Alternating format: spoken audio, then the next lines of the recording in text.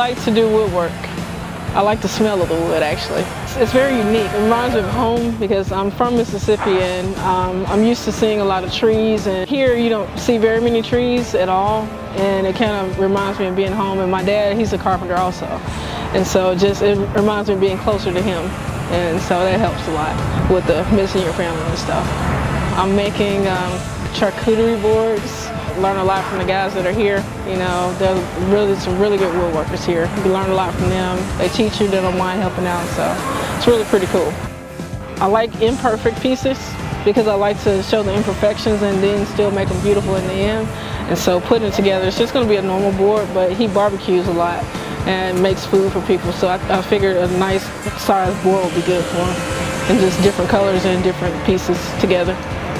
This is just another piece so I can say, hey Dad, look what I made. I got this for you. So trying to make him something special while I'm here to give back to him when I get there.